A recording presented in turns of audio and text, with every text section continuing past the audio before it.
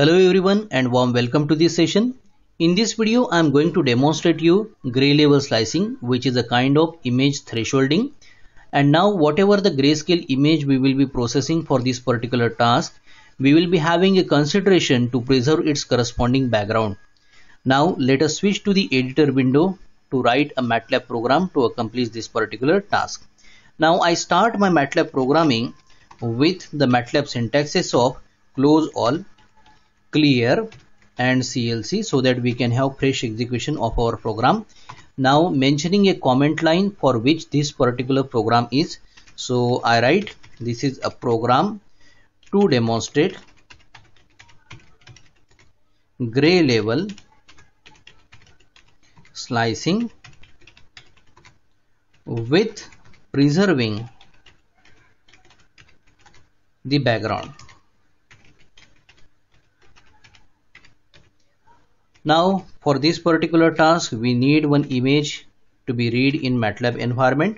So I just mentioned one more comment line to modularize the program script, that is read the input image here. So from the current directory, current folder, we will be accessing that image information. So here we will be generating capital A, a variable, and we will be making assignment of the image information to this variable with the MATLAB syntax I am read here. Now within a pair of parentheses and a pair of single quotes, I will be mentioning the image name along with its file type. So I just mentioned horse.jpg as one of my dataset image which is present in the current directory. Now for this input image that is read here, we will check whether it is successfully read and the variable A is generated in the workspace or not. So for that purpose I will like to save it. Let us save this particular program with the name program_7.m will be the file extension. So I get back to the default view of the MATLAB here. Here it is the program7 file. The name has appeared to the editor tab. And now the workspace is empty. Now as I run this particular program, you see the workspace has now generation of a variable capital A with the dimensions 142 by 114 of the data type uint8 here. So successfully it is reading the horse.jpg. Now we shall continue to script. So by the next line, for the purpose of gray level slicing, I will be requiring the two variables to hold the dimensions of the input image that we have read in the above statement. So let us see, these variables are to be generated small m and small n. These will be assigned the dimension values of the input image with the MATLAB syntax size, where the input argument is the image itself. Now the variable capital A, it will be there. Now as we are working into the 8-bit environment, so we will be having total 256 shades here. So the maximum value, if you start at 0, will be 255. So L will hold the maximum number of the grayscale level that we will be making used for formulating a threshold value so that we can have slicing at the gray level for the grayscale image at hand. So let us formulate it by rounding the ratio of capital L divided by the number 1.45. let us say. We end this MATLAB syntax with the help of semicolon.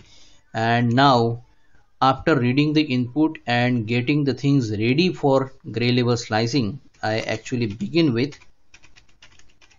performing the gray level slicing operation, which is a kind of image thresholding basically. So for that purpose I am going to make the use of nested for loop.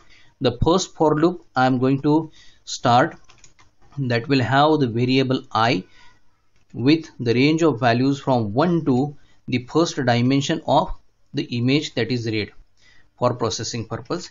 Inside it I am going to have another for loop with the variable that is ranging with the values 1 to small n here. Now I am going to make the use of if statement where I will put the condition for gray level slicing. So as the input image read is stored into the variable capital A, now small I and small j are having the dimensions ranging from 1 to the maximum value, as we have done in the above steps here. So a of I comma j is the input image, and when it is greater than or equal to the threshold value that we have formulated, along with a of I comma j, that means the same input image here, if it is less than or equal to capital L, so that time we will have the generation of the output image denoted as b of I comma j with the assigned value of the maximum intensity level, or the gray level, you can say capital L here. Now we will be writing the else part to this. For the else part, b of I comma j will be assigned to the gray level value or the pixel intensity into the original image without any alteration. So this is actually going to preserve the background of the image, which is not there in the criteria we have put in the if condition. Now here we are going to end the if else statement. We will end the for looping. Now whatever the condition here we have put in the if else statement, you see a of I comma j greater than or equal to the threshold t, and a of I comma j less than or equal to the maximum gray level value, so that it should not be out of bounds here. The 2 times ampersand, it is basically the AND logical operation, and it is having the short circuit behavior. Unless and until the first expression is true, it is not going to evaluate the second expression. So this is a better way of having MATLAB scripting while we use the 2 conditions here, and this is quite convenient for the gray level slicing here. So gray level slicing we have formulated in this particular script. Now as we generate the output image b, while we process the input image stored into the variable a, we need to display the input and output images for the comparison purpose. So this is what the last module of this particular script: display of input and output images. So for display purpose, I am going to make the use of subplot command, where I will be having 1 row 2 columns, and the first cell here we are going to display with the IAMShow command, where the input image is the input capital A argument provided here, and the corresponding title here we provide that it is original image. Now by the next line, I will go for accessing the next cell of this subplot, that it is 1, 2, 2. Here again the display will be with the help of IAMShow command, and after having capital B, the resultant image out of the nested for loop, it will be of the double type here. So for display purpose, it will be converted to the data type uint8, and then we will provide the input argument to be capital B here, and finally providing the concerned title to it within a pair of parentheses, inside which we have a pair of single quotes to display the string here. So this is what the image after gray level slicing. So this is what our programming for a gray level slicing, when we have consideration to preserve the background. So when we have consideration to preserve it, we have to assign the original image pixel intensities to the resultant image when the condition is in else part, that it means it is not true. And when we don't want to have consideration to preserve the background, so this particular value should not be made to the original ones here. So this is what the change when we have gray level slicing without preserving background and with preserving the background here. So I just save the changes made to the complete script here, getting back to the default view of MATLAB. Initially it was only one variable capital A, and now after completion of the script, as I run his, here you see A is the original image read, capital B is the output image generated, I, J, M and N are holding the dimension values of the input images, and of course the output image will also be of the same dimensions as it was for the capital A input image.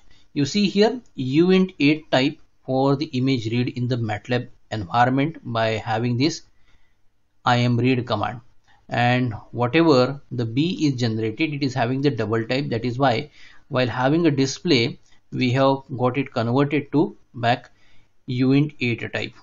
And this is what the maximum intensity level 255 assigned to capital L. Threshold value we have set to 176. Now it has popped up a display of MATLAB window with the original image horse.jpg, and this is what the image after gray level slicing, that is the output image here. So I just close this. Instead of having only the horse.jpg, if I change it to goldfish.tif, it is present in the current directory here. You see I have saved the changes, and if I run this particular program, now you check in the workspace the dimensions are different, 592 by 768 of uint8 type for the input image, and for the output image the same dimensions with the type double here. And this is what the display of input and output images here.